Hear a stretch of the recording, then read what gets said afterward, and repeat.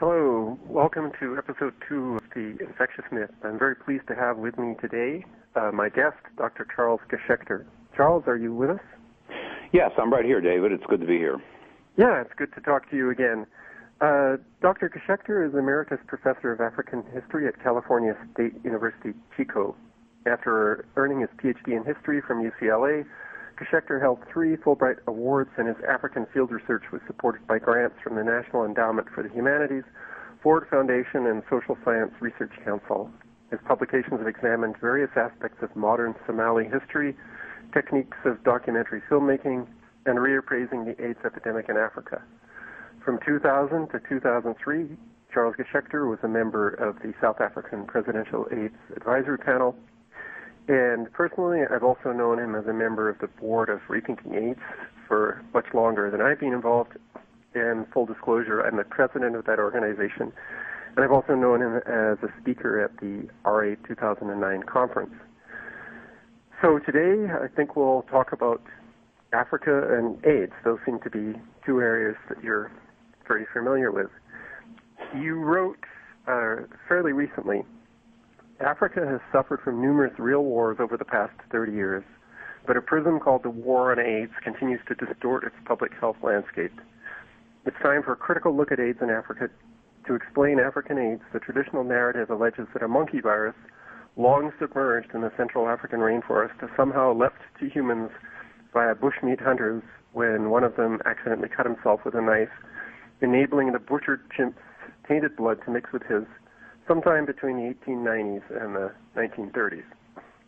So what did you mean by that? Where do you think AIDS comes from in Africa, or is there AIDS in Africa? Well, I stand by every word of that quote. That's based on my reading, actually, of the various theories to explain the origin of HIV in Africa. And I think it's important at the outset to make a rather careful distinction between HIV and AIDS. And most of my work has really concentrated on the definition of AIDS in Africa, which I was surprised to learn in the late 1980s when I first became interested in this topic. But the actual definition of an AIDS case in, say, Uganda or Zaire or Zimbabwe or South Africa is different than an AIDS case, say, here in California or in San Francisco. And that led me to wonder what we were talking about, because in order to make inroads and advances in knowledge and understanding, we have to be clear as we can, about the terms that we're actually using. And so when I discovered in the late 80s that the definition of an AIDS case in Africa involves a range of very common and very widespread symptoms, and I realized that I had actually suffered from all of those symptoms while working in very harsh and very straitened conditions in the semi-desert areas of the Horn in Somalia and eastern Ethiopia. Right. And yet those symptoms all went away when I came home after a couple of long airplane rides. I wondered if maybe the cure for those symptoms was an airplane ride. Yeah, I certainly got better. Now, I'm being facetious about that, but when talking about this topic, it's extremely important to avoid the kind of ponderous, somber, fear-making agenda and narrative, which is, in fact, the heart and soul of the AIDS orthodoxy. So my first curiosity was arisen by the different definitions of an AIDS case from one continent to the other. I was never aware that there was a clinical condition that would be defined one way on one continent and another way on another continent. That seems strange to me. Can I read the 1986 Bangui definition, or at least a small part of it, to give some context here? Yeah. So AIDS in an adult, according to this definition, which, as you point out, is used mainly in Africa and other really poor parts of the world. AIDS in an adult is defined by the existence of at least 2 of the major signs associated with at least one minor sign. In the absence of known causes of immunosuppression, such as cancer or severe malnutrition or other recognized etiologies. One, major signs are A, weight loss greater than 10% of body weight, B, chronic diarrhea for over a month, C, prolonged fever over a month, either intermittent or constant. And the minor signs are A, persistent cough for over a month, B, generalized pruritic dermatitis, which is basically a fancy word for itchy rash, C, recurrent herpes zoster, D, oropharyngeal candidiasis, and there's a couple of others. So basically, if you have weight loss greater than 10% of your body weight and chronic diarrhea or fever, you have two of the major signs. And then if you have a persistent cough or an itchy rash, you've got the one minor sign that's needed, and you have AIDS without the need for an HIV test. Mm-hmm. Well, I can only tell you that I weigh 178 pounds, and very often subsisting off of smoked camel's milk and some fairly poor diets in the Horn of Africa. Mm-hmm. For me to lose that kind of weight over a couple of months was fairly common. I certainly persistently developed and had to wear face masks to protect me from sneezing and coughing. Certainly that would last 8 to 15 days. And diarrhea would come and go. I mean, I took Lomodal and tried to contain it that way. And while I may not be statistically exactly what they're saying, I certainly had all of those symptoms and felt weak, felt tired, felt sick, and was ill. But those were environmental insults that had nothing whatsoever to do with sexual activities, drug use, any of those kinds of things. So I sort of wondered, what did I have? And if somebody had diagnosed you with AIDS on the basis of the fact that you had the symptoms that matched it, and if you had accepted that this was a true diagnosis and you'd known that AIDS was incurable, how do you think that would have affected your mental state? If you had accepted, okay, I've got all these things, and they're not going to go away when I go back to America. I now have a fatal illness, and it's just going to get worse. If that had happened in, say, 1986 or 1987, early on in the AIDS era, I would have been scared, very, very scared, and would have wondered. Now, I'm a straight guy. I have a great maudlin fear of needles. I didn't have any sex with any Africans, male or female. How did I get this? I would have started to wonder about it, but I would have been scared. I would have been investigating in a very frightened state. There's no doubt about that, which I think is important to understand, that state of mind among people globally is probably still the same today in 2014. And I think it's been stimulated and those fires stoked by the AIDS orthodoxy. It is part and parcel of their agenda, if you will. Yeah, I mean, every year at the Oscars we have at least one movie that mentioned AIDS. This year we had Dallas Buyers Club about people, desperately going from the U.S. to Mexico to get somewhat ill-defined drugs, because the only drug available back then was AZT. But I don't want to wander too far off topic by starting to talk about AZT and AIDS in America. So how do people in Somalia deal with this? Like, do you think that people in Somalia are better adapted to the conditions that you experienced and experienced less of the illnesses that you had, or is this just a sad part of life that they're not healthy on a regular basis?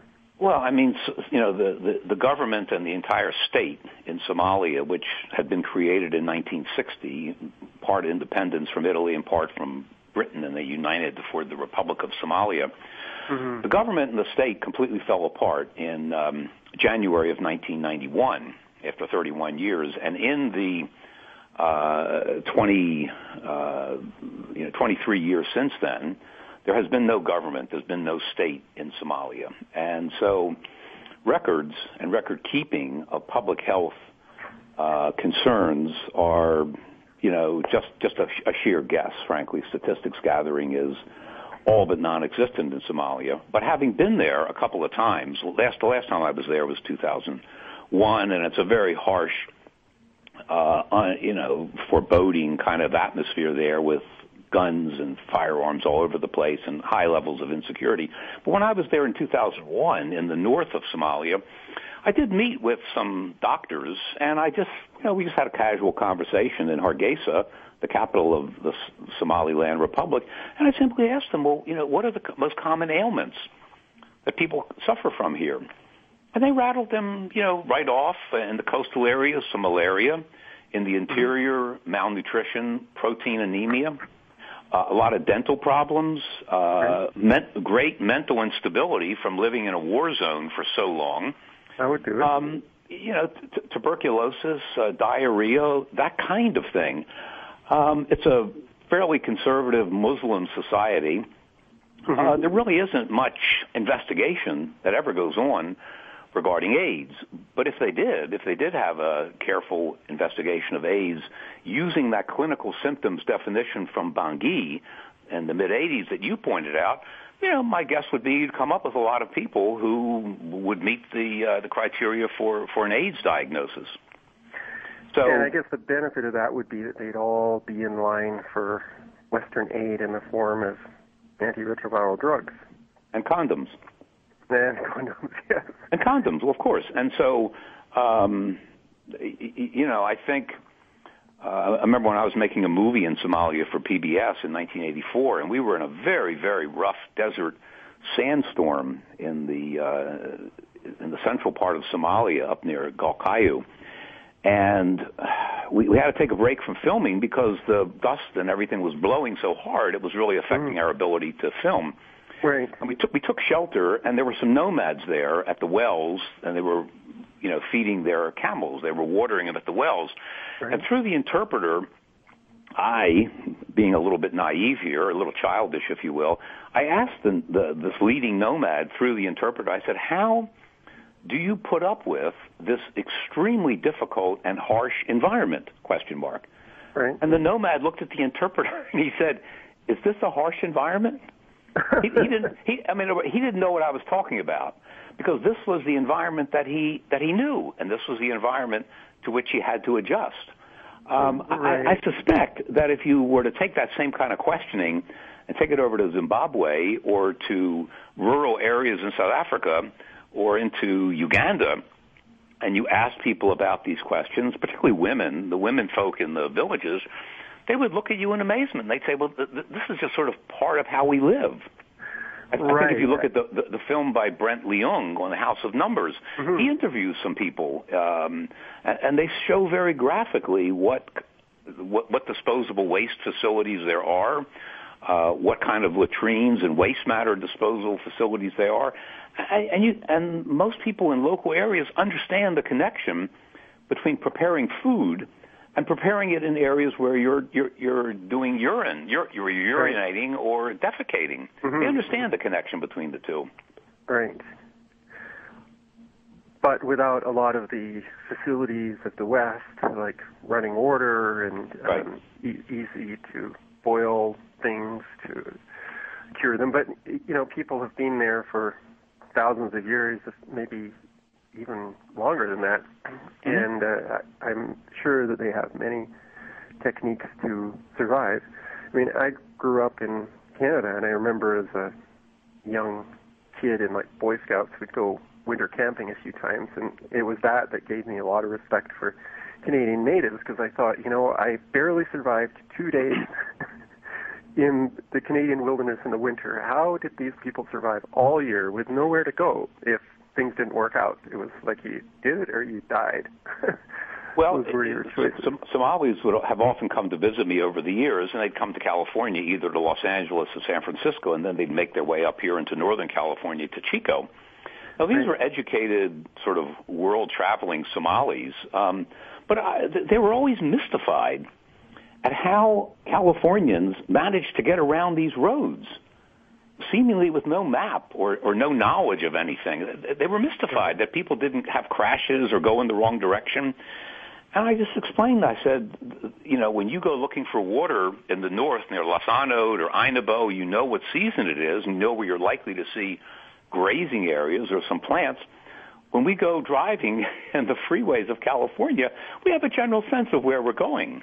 Right. And so in different cultures, whether it's in Calgary or it's in Chico or San Francisco, we have certain markers, certain things we know about, and we can ask for help. The same with the Somalis in the desert. You and I would die out there, okay? Yes. So many Somalis would probably die trying to drive a car around Los Angeles. Yes. I was going to say that if you shipped some of these Somalis into like downtown New York City, would they say, now this is a harsh environment? They might, because they couldn't see, if they couldn't see the moon and they couldn't see the sun and they couldn't get fresh camel's milk, and they looked at what passed for edible foods in New York, they might well say the same thing, but the best of them would adapt. They would adjust. And they would know what they don't want to eat. They don't want to eat raw fish. They don't want to eat any pork products. And they'd be very careful about what they did put in their bodies, as we would if we were in Somalia. Right. And how much of the current problems of Somalia are related to war, the disruption caused by colonialism? And you said it was Italy and Britain that had controlled the country for some time. Yes. How much of the problems in Somalia are can be put on that, explained on that basis? Yes. I would just preface it by saying that the history of Somalia, I can summarize pretty quickly. The history of Uganda is a different narrative. The history of the Congo is a different narrative. The history of Zimbabwe or South Africa is also a different narrative. And with AIDS, all of these are kind of run together. They're kind of blended together about AIDS in Africa. And it ignores the very distinct colonial and post-colonial histories of each of these countries. In the case of Somalia, you have a country that's about the size of Texas, about 240,000 square miles, up in the northeast corner of Africa. The Italians colonized the southern part of the country in the late 19th century. The British colonized the northern part. They both withdrew in 1960, and they formed this kind of boomerang-shaped country. Right. The maladies and the problems of Somalia have primarily occurred in the period after independendence, not before. Okay, so they were kind of left on their own. We're going to give you independence now, and you figure out. No, not exactly. That it would have been that way. But instead, in the early 60s, when Somalia became independent, it became independent like most African countries did, pretty much at the height of the Cold War. Right. And given Somalia's geopolitical location, at the bottom of the Red Sea and across from South Arabia, a major shipping lane for oil tankers and so forth, it became a kind of object of affection, first of the West until 1989, then of the Soviet Union and the Soviet bloc until 1977, and then after 77 to 91, the West once again, plus the Arab League. Okay, wait a minute. There's a little problem with the years here. You said until 99 or 69? 69, because there was a military government, a military coup in 1969 that overthrew the parliamentary regime. It became a very Soviet-leaning state from 1969 to 1977, when the Somalis threw the Soviets out and welcomed the West back in. And so throughout that whole period, despite these political somersaults, from 1960 to 1991, Somalia absolutely, for a functioning government, and all of its developmental projects depended on aid, either from the West or the World Bank or the International Monetary Fund or the Arab League or the Soviet bloc, or the ex-colonial powers like Britain and Italy. And so there wasn't really ever built up in Somalia a productive base for the sustaining of a state, for the sustaining of a government. I've written a long time ago that there was a kind of a drip line that went out from Western banks and Western embassies to a vein, and it was called Mogadishu. And right. all of the nourishment for the state of Somalia came through that drip line.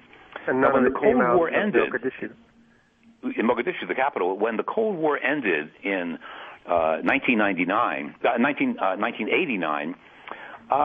that drip line was kind of yanked from right. Somalia because it didn't have any more geopolitical allure. It didn't really hold any promise as far as the United States or the Soviet Union was concerned. And ironically, in late 1990, before the government fell, the American ambassador and the Soviet ambassador to Somalia both were airlifted out of Mogadishu, sitting side by side in the same helicopter, taken out to an aircraft carrier off the coast of Mogadishu, and soon after that, everything collapsed, and everything was. I said it was a nation that committed suicide, but certainly we had a period of like an Islamic government, and then of course we had the war on terror. That wasn't acceptable to the West, right? One thing to be careful of with Somalia is that much of the focus in terms of intelligence and politics from the West and even among Somalis is always focused on the capital city of Mogadishu. Mm-hmm. Mogadishu is not Somalia. Mogadishu is a very, very harsh, insecure, gun-toting environment these days. It's the kind of thing that also spurred, the pirates further up the coast right. that are mentioned also in the Captain Phillips film, which was, there at the Academy Awards. I don't know how much attention anyone in the film industry could tell you about the origin of those pirates and why they come from that sort of it's an area, about 400 miles up the coast from Mogadishu, but it's a coastal area. It's not an interior area at all. Right. But, these are all factors that one has to keep in mind when trying to understand the misery and the condition of life among most Somalis. Now, what I just said about Somalia, and of course I could explain this in public health with no reference to HIV and no reference to so-called AIDS, but that narrative is going to be different for Uganda. It's going to be different for South Africa and different for Zimbabwe. But with AIDS, all of this kind of gets run together, and the internal diversity of Africa is instead sacrificed for this kind of homogenous, they're all black people over there, and they're poor, and they engage in dangerous sexual behavior, and so forth and so on. I think you're right. Is that AIDS is a single word that lumps together many, many complicated things, so we don't have to think about it. I mean, it's kind of like the whole another place I don't really want to go, but the whole global warming theory. We can turn the entire problem of human impact on the environment into how much CO2 do you produce, and we can forget about all the other impacts of humans and just say CO2 production is so much more dangerous than anything else. We can forget about lead, arsenic, and organofluorines and things like that and just focus on this one thing. And it seems the same with AIDS. Like we can forget about, slowly building programs of sanitation, clean water supplies, and teaching displaced peoples how to farm wherever they've ended up, and all of those things. We can just circulate condoms and antiretroviral drugs and teach them about safe sex, and then everything will be fine, except it won't be. Well, the other thing that's the genius of that model is that it gives you something to keep track of, something to measure. How many condoms have been distributed? How many antiretroviral drugs have been distributed, into the rollout notion? And if you can measure that, that is thought to be a good. That's thought to be for the common good. These other questions are much trickier and more vexing to try to deal with. And I think in the 1980s, just as many of the people in the United States who had been involved in the war on cancer and the search for a viral cause for cancer, when that had run out and suddenly AIDS appeared, all these people who were cancer researchers suddenly became AIDS experts. And I think with social scientists in Africa, many who had struggled long and hard, including myself, with these development and underdevelopment issues and education and policy and range management, sand dune stabilization, so forth and so on, were feeling, kind of downcast. It looked as though by the early 80s, all of the gains of post-independence Africa from, say, 1955 to 1980 were in fact coming apart. And suddenly AIDS came along, and within a few years, not right away, but within a few years, a lot of researchers in Africa suddenly were turning over to AIDS and becoming experts on AIDS. That's where the money was. That's where the research dollars flowed. It seemed to be of high urgency. Dramatic movies were being made. Conferences were being held. Ribbons were being worn. You better jump on the bus now because it's leaving. And so a lot of them did. You implied earlier that it was not, that in Somalia, AIDS was not seen as big a problem as in some other African countries, such as Uganda or South Africa, places like that. Was that because the political problems of Somalia were so blatantly obvious that it was pretty hard to explain death and destruction by a virus when it was pretty obvious that it was displacement of people, family members being shot by bandits, that kind of stuff? It was obvious. No, I don't know that was understood by any of the AIDS researchers. I'm very unimpressed by any AIDS researcher's knowledge of the local political economies, culture, and history of the country in which they're working. I think one of the main reasons why there wasn't seemed to be much AIDS in Somalia was that given the inherent insecurity and dangerousness of life in Somalia, AIDS researchers wouldn't go there.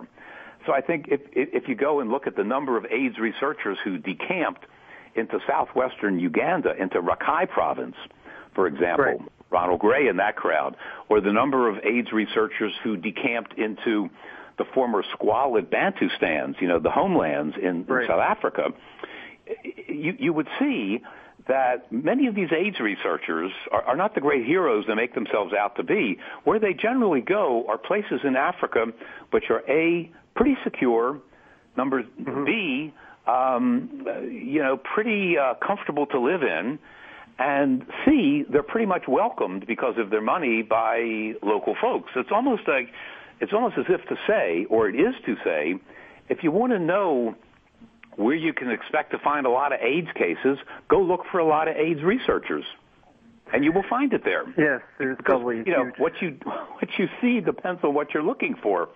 That's a scientific axiom, and that's exactly what has happened in Zaire, for example, and Uganda, and Zimbabwe, and South Africa. I mean, I'm just ticking these countries off. So I think the presence of AIDS researchers is usually a causal factor for finding a lot of AIDS cases. They have to. That's what they're in business to research. I mean, the old development model used to be that we'd send people over from the West and they would build a dam, or they'd build a school, or they'd dig wells or something like that. But the reality is a lot of the money that went over would go to a small elite in those countries, and a lot of development programs fell apart for a variety of reasons, and the money never really spread out. And in the case of AIDS, we're doing somewhat a similar thing. We're throwing even more money at it, but in this case, we're not. There's not a possibility of coming out the other end with clean drinking water or a new school or anything like that. What you're going to get is a bunch of antiretroviral drugs and a bunch of people suffering the side effects from those drugs. So even if the money is not wasted, which it often is through corruption and graft and all those other things, what you're going to do is give drugs to people that cause things like anemia, which I'm sure in Somalia is already a huge problem, or any other African country. Yes, I don't disagree with any of that. I used to argue in the 80s, anyhow, when I was in Somalia or in Kenya, and I was in local areas, and I would talk to aid officials from the United States, Agency for International Development people in the 80s. I would say, why don't you develop a program for, say, rural electrification, or for rural literacy, or for the distribution of tuberculosis drugs, or treatment of malaria, with nets and so forth. Why don't you develop a doable program for a local area? Come in and explain to the local people, to the headmen, to the elders, to the leaders of the community or communities what you want to do and what your budget is and what's the period of time. And if they say that's a great idea, they want to be involved in that, then fund that with every dollar you've got. If the local people say that doesn't sound like a very good idea to us, or we think we ought to do this, pay attention to what they say and go on and do something else. Whenever I would say that, I would be laughed at as just a kind of a ivory-towered prof with no real understanding of what things are like on the ground in Africa. And yet I beg to differ. I say, I do know what's on the ground in Africa. Why don't you ask the people that know best, which are the people that live here, not people from Michigan or Alberta or California, but the people that live here in Kisumu, or in Nyeri or any of the areas of central Kenya or Somalia for that matter. Right. Maybe we can turn to how you got started questioning AIDS. What was it what were the things that twigged you that what everybody else was thinking might not be true? I think the first thing that got my curiosity up was the fact that I was working in the field in Somalia in 87, 88, 89, and I was doing this really obscure research on the livestock trade and live sheep trade out of Somalia to the Middle East. There's, for Muslims to go to the holy city of Mecca, there's a holy sacrifice that's made. It's called the Qurbani sacrifice, and sheep have to be slaughtered in the particular style, like a kosher way, the halal style. And it's a ceremonial thing, but the meat is given to poor people anywhere in the area to eat, and the pilgrims themselves eat that. And so I was doing this comparison between Somali exports of live sheep, small but very, very robust sheep that would be exported from northern Somalia to Mecca and to Medina and to Jeddah up the Red Sea, versus the exports of live sheep from Australia, from Western Australia, all the way across the Indian Ocean and so forth. Right. And I was having the most difficult time getting reliable numbers. I mean, I was doing economic history, so I needed to have reasonable statistics. Right. And they were very hard to get, in the bush, in the rural areas. Yeah. I come down to Mogadishu, and the World Bank people, they had all these numbers. And I said, where'd you get these? How did you know these numbers? And, of course, they'd kind of, cluck and shuffle their feet a little bit. And they were just totally made up. They really were. They were just extrapolations rooted on nothing. Right. So when I got to thinking about this in the late 80s and I started to ask myself about AIDS, I was startled and amazed and very impressed by the number of cases of AIDS that were known to be in Uganda, or the number of cases of HIV infection in Zaire. And I thought, I wonder, where did they get these numbers from? How are they so reliable? And in countries that do not have a reliable statistical organization. Right. I've heard that pretty much only South Africa has reliable statistics. Yes. There was an outfit out of Harvard that it's called the Global Burden of Disease. Right. And sub-Saharan Africa is got the lowest statistical basis for the causes of death, for mortality. They're really only sure, says the Global Burden of Disease Center at Harvard, they say pretty standardly that in all of Africa, they probably can only be sure of the cause of death for maybe 2 or 3% of the people. That's the lowest of any region in the world. But of that 2 or 3%, surely 70% of those numbers come from South Africa, which does have a very reliable statistical base. And so I think my first concern and curiosity was over these numbers from nowhere. Where do they come from? And the more I scratched and the more I dug, and that's continued for 25 years, I've just been amazed at the lack of curiosity, the lack of criticism on the part of the media or on the part of other AIDS scientists into these rather elementary questions. It also applies to the United States. I mean, for example, just if I can, March 28th is called sort of like Native Americans and Indians HIV/AIDS Awareness Day. I didn't know that. Yes, coming up on March. It's probably March the 28th. Every day of the year. Okay. I think I have the numbers somewhere here. I was kind of curious as to how many.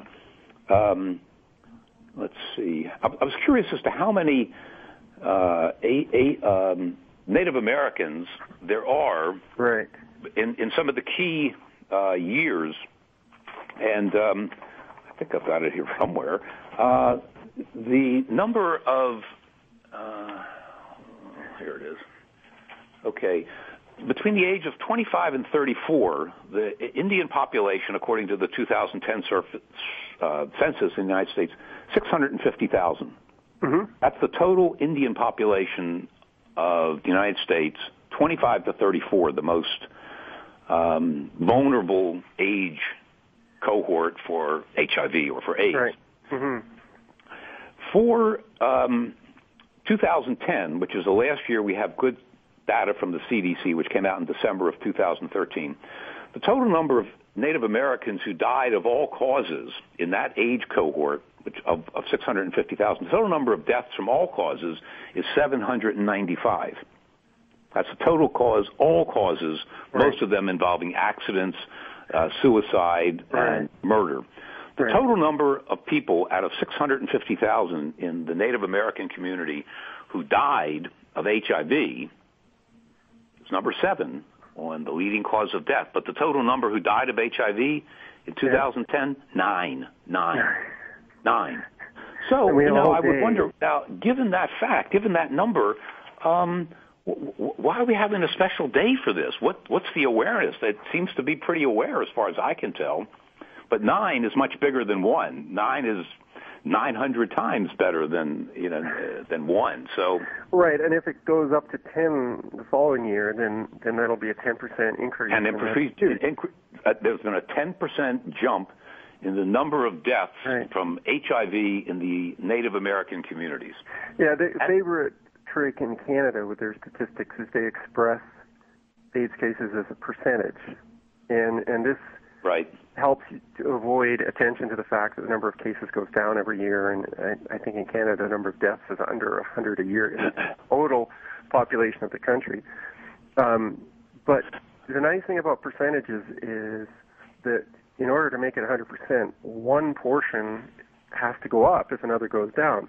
So what we have, in Canada, for example, from between 2005 and 2010, we have Aboriginals making up 25% of the HIV diagnoses in 2005 and 35% in 2010, but the actual number of cases amongst Aboriginals has gone down.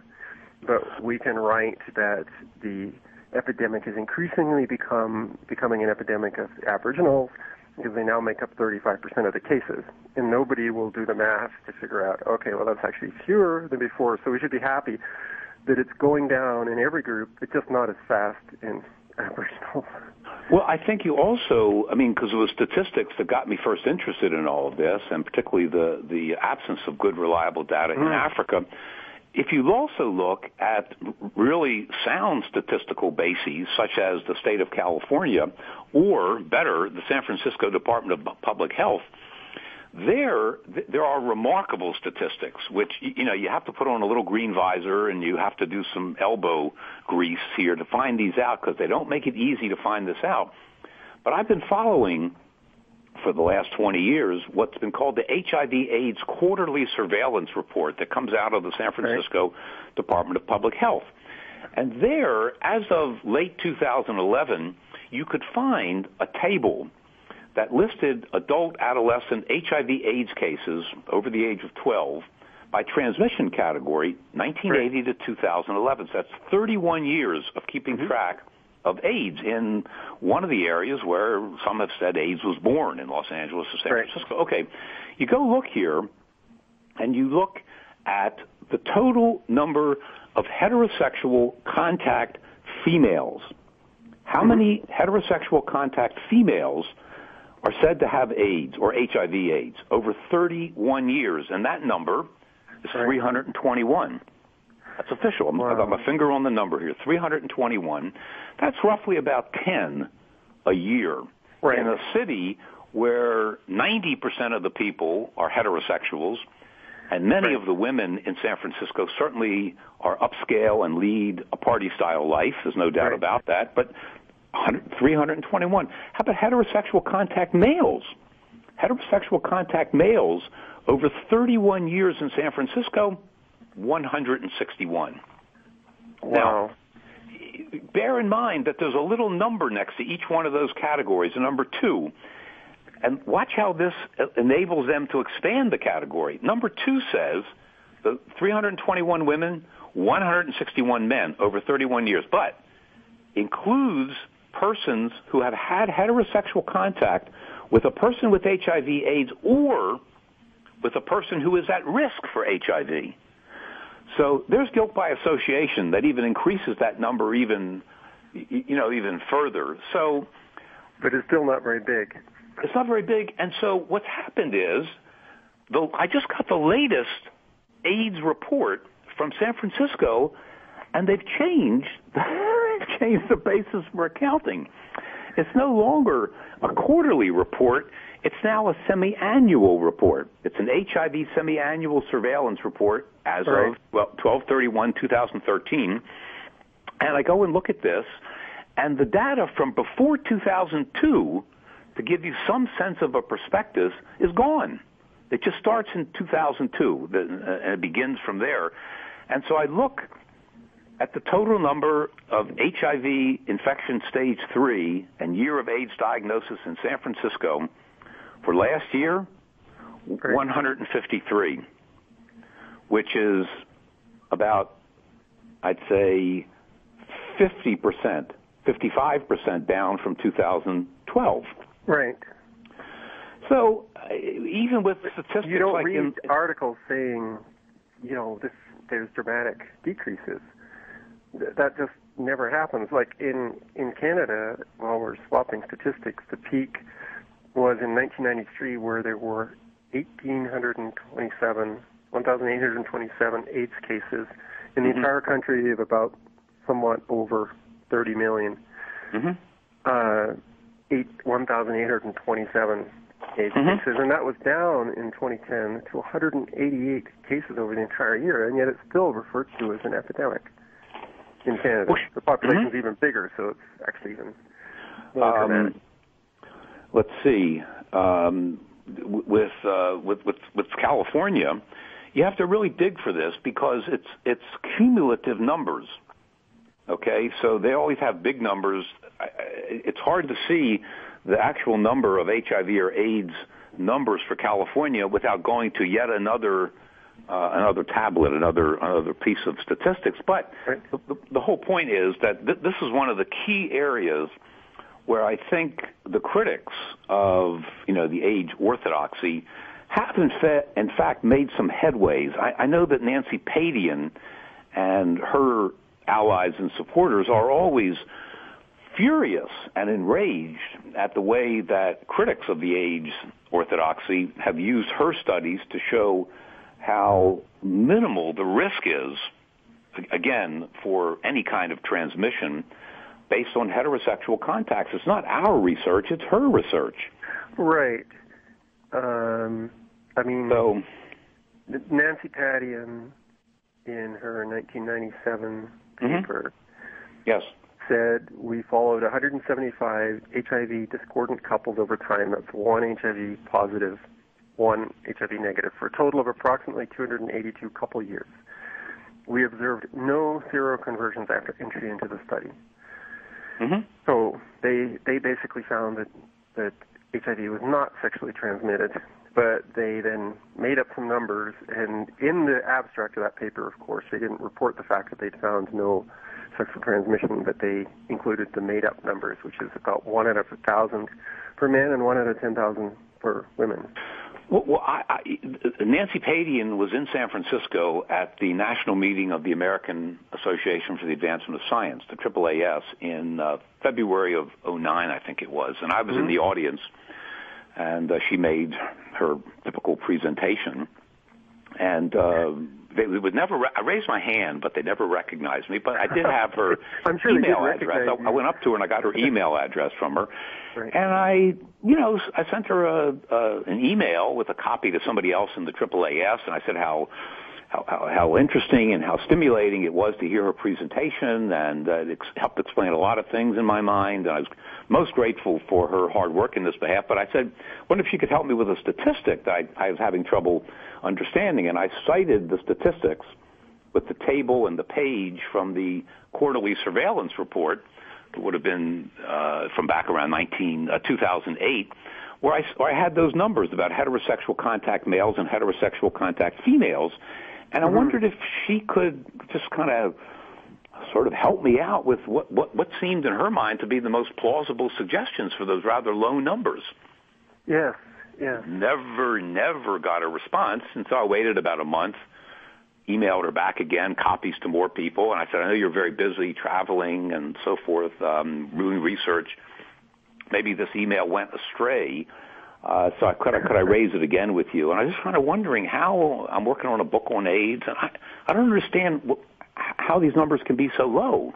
So what you're saying is if HIV is sexually transmitted, and given that we know there's a lot of bisexual men around, and in San Francisco, which is a very large gay population, there's going to be a lot of sexual mixing between the homosexual and heterosexual population. There should be a lot more heterosexual cases. But they're not there. Now, let me give you another little example. I teach at Cal State University in Chico. For a long time, it's had this undeserved reputation of being a great party school. And a lot of people believe it. In its January 1987 issue, Playboy, a very important scientific journal, rated CSU Chico as the #1 party school in America. Okay?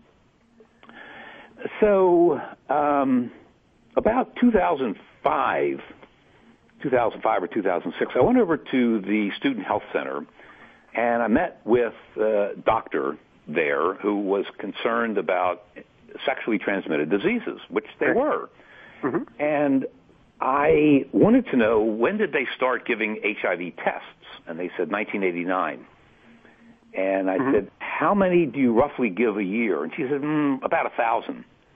I said, okay, so that would work out to about 16,000 HIV tests on a population that is known to be very sexually active because of the number of cases of genital warts and of herpes simplex.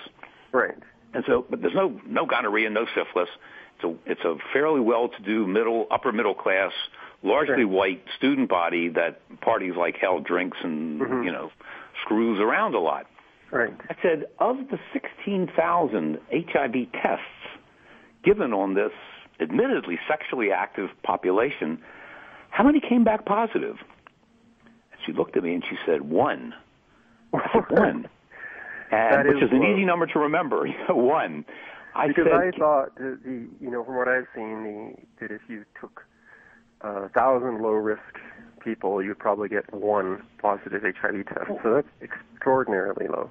And I said, well, given all of the obvious sexual activity that takes place here, evidently without protection, given the genital warts numbers and the herpes simplex that you see, can you tell me, what was the one case male or female? She didn't know.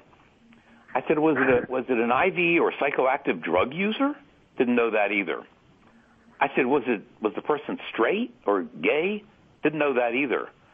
You'd think you'd remember something like that. I looked her right in the eye, and I said, well, given what we know about HIV and, how unprotected sex is what contributes to its spread, how do you explain this extraordinarily low number? I mean, a heartbeat away from 0. How do you explain this low number at the health center in Chico over 16 years. David, she looked at me, and she said, I really don't know. I don't have an explanation. And so at that point, a person like me has two choices. I can say, have you ever thought about blah, blah, blah, blah, blah, blah, or you thank her and you get up and walk away. I thanked her, and I left because... That was the right decision, because sure. if she had been interested in critical thinking, she had a lot of time to sit back and think about that. And you'd think if she thought about it, she would have gone into the records and said, well, was this a gay man? Was this an African? Like, she would have at least had the prejudices of which risk group does it come from. Was it an IV drug user? You'd think that they would have, looked into at least followed their prejudices about who it might be. But to actually have no knowledge means that they just did the tests, got the results, and cared nothing about what it actually meant. I think I also had at my fingertips, and I don't have it now, but there was this, she passed away recently, she's 75, Gloria Leonard, who was a great pornography star and a pornography businesswoman. Right. Who died at 74 of old age.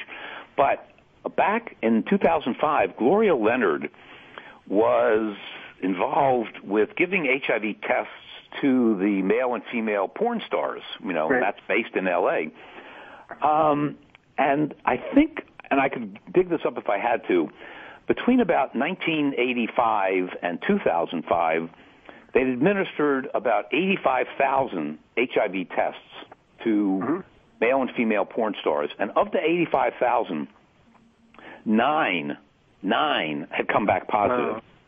And so I had in my mind that the HIV infection rate among the students at Chico State tracked fairly closely to arguably the cohort that has the most sex of any group in the country, which are porn stars.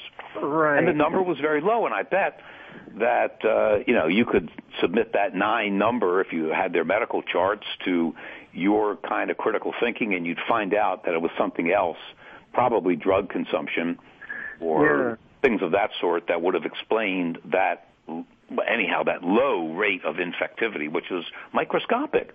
Yeah, and yet if you went to a campus that was mostly black people, even if they were mostly middle class and fairly well off, you'd probably find a much higher rate, at least according to the research of Dr. Henry Bauer, who's found that it's kind of genetic predisposition to testing positive on the HIV test, which, as Henry Bauer has said, that either means that blacks are very, very promiscuous, or there's something wrong with the AIDS theory. And given that every measure of sexual activity amongst blacks shows that they are similar to whites or more conservative. Definitely more conservative, yes.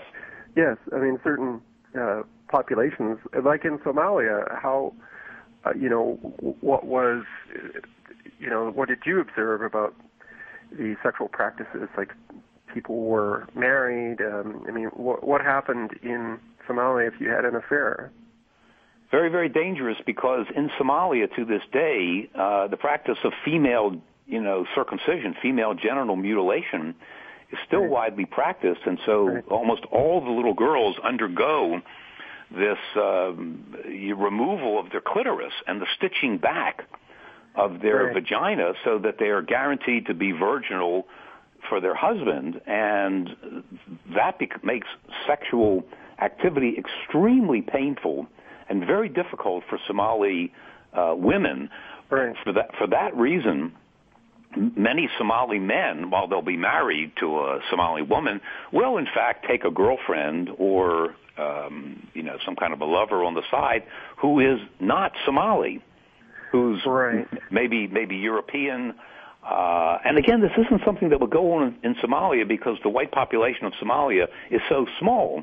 Right. It would, in fact, generally take place if they were traveling abroad, which means there's a social class element involved in this, and nomads. Everybody knows everybody's business in these small nomadic hamlets.